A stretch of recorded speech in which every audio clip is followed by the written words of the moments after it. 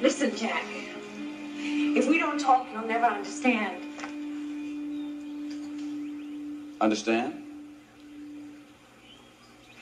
Understand what? How talented you are at delivering the goods? I bet you got a nice little bonus for this, didn't you? What is it, based on how many times we went to bed?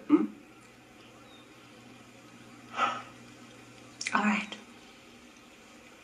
It started out as a job. I was to make sure you came to Martinique. Well, here I am. You know, the funny thing is I would have come here anyway, probably. Just because JR wanted me to. Because it was important to Ewing Oil. But you have to be quite as good as you were.